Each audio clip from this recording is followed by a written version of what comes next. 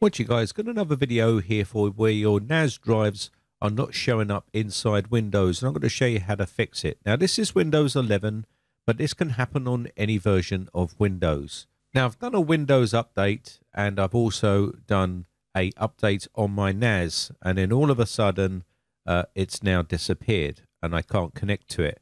Now when I go into the network area here, let me show you what's happening. I am able to connect to this area here, which has my files, and sometimes you can't even get in access to this. You get an error code coming up. But in this case, I'm allowed to access this area here, and I can literally upload stuff to it, but I can't connect to it. I can't connect to the control panel, and this is where the problem lies. You can see here, I don't have any access to the control panel of my Synology NAS. Now yours can be any type of NAS. It will be the same problems. All NASs are prone to this sort of thing, and when I refresh the page here, you can see my NAS doesn't show up here for the control panel to log into it, so I can get access to all the utilities and packages and stuff inside the NAS. So this needs to be fixed. Now sometimes you won't get access to the folders. You'll get an error code popping up here, but in this case it's the other way around. But let me show you what I can do to try to resolve this problem. There's quite a few things that we need to check to make sure Windows hasn't reset these or changed these for us.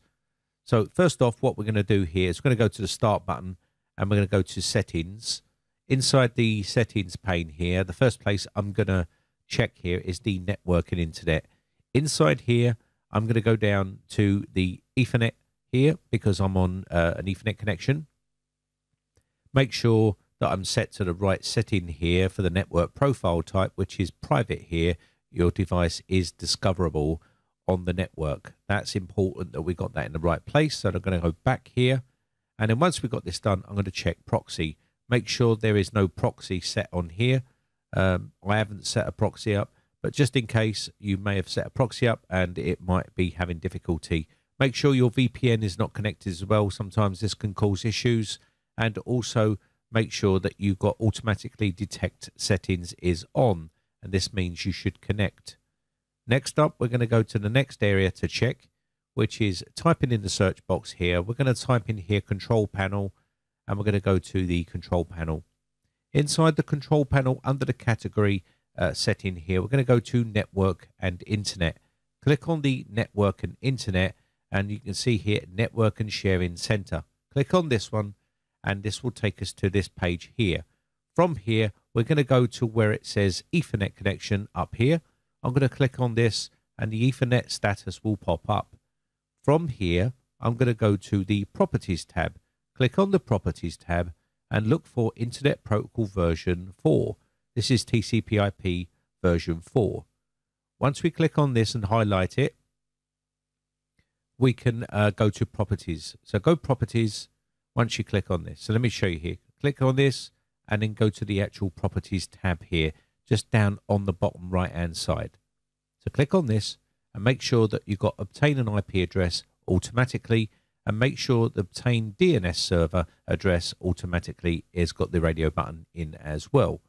So we know those settings are fine, so we can now move on to the next step to make sure everything is working okay just before we start trying some other things. So change advanced sharing settings. Click on this on the top left hand side here, because this is going to allow us to make sure that all our settings are okay. Now normally when Windows does some sort of feature update or something like that, this can get reset and this can stop you getting access. We're running under the privacy setting here, so I'm going to go private and turn on network and discovery and put the check mark in, turn on automatic setup of network here. So make sure these are check marked here. Also, file and sharing for printers is turned on, and also you can go to the all networks here, and I've got the password area is on, but if you want to turn that off, you can do by going down here. The guests and also the public shouldn't be an issue because we're using the privacy setting here, but you can change the others if you need to change them, and you can turn off the passwords if that is still causing a problem. Next, we're going to head over to the download center on Synology. If you're running another NAS, then you need to download their tool to assist you to find the NAS on your local network. Pretty much most of these NASs have their own software. So download which one you need and use that software. I can already tell you that I've updated the operating system for our NAS to DSM 7.0, and this problem did arise after I did this update, so maybe it needed to do a reset. I have turned off the NAS and restarted it, but it's still invisible and I can't see it.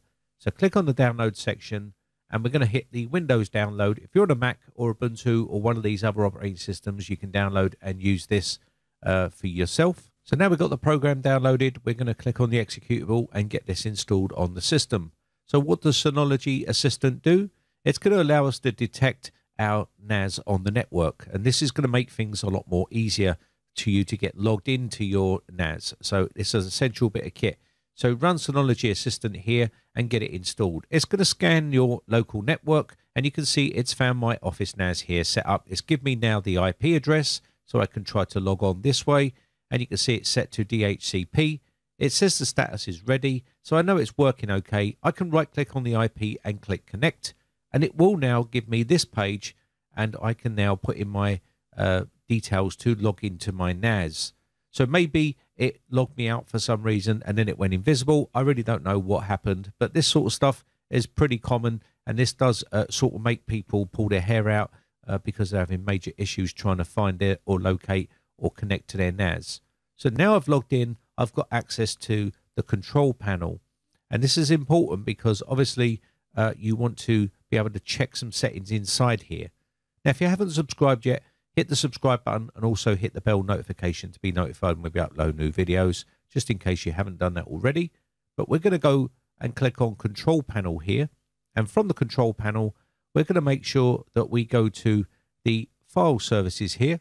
Inside the File Services, you want to check the SMB. Make sure SMB is enabled, the service is running.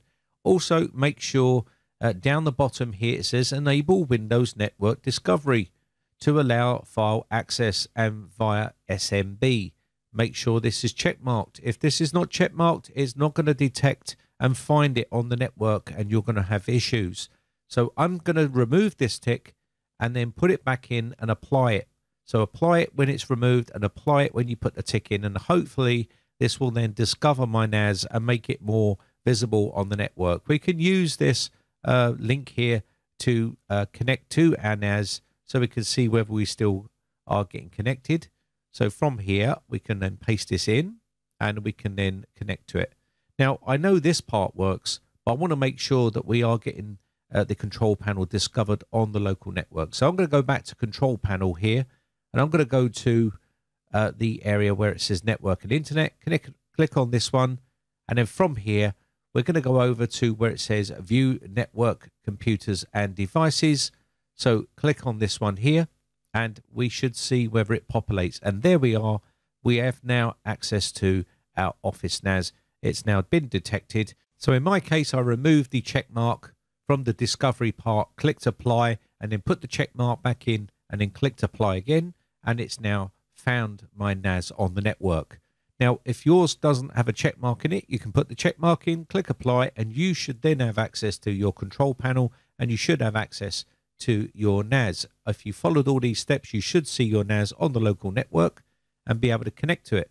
Now, also, you might want to go to features here. If you're running an old type of NAS, this is another thing that you can do, but I don't advise people to do this because Microsoft have disabled this by default now, which is the SMB here.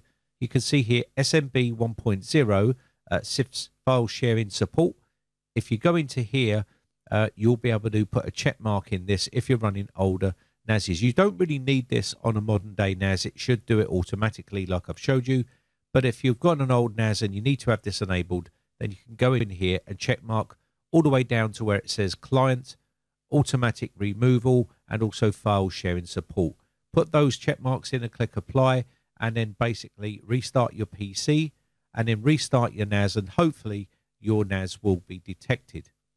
Now, you only need to enable this feature if you're still having issues with your NAS being discovered. If your NAS has now been discovered, you wouldn't need to enable this feature. You can leave this disabled and you should be okay. But maybe you're running a really old NAS and it needs to have this on for some reason, then you can go ahead and enable this feature. Other than that, leave it off by default. So that is going to be about it for this video. Hopefully this video has been some sort of use to you. This is the sort of troubleshooting technique to get discovery of your NAS on your local network. My name has been Brian from briteccomputers.co.uk. I hope you have a lovely weekend. Just want to say a quick shout out to all my YouTube members who have joined my YouTube members group. I appreciate the support, and I shall see you on the Discord server for a chat. Have a nice day. Bye for now.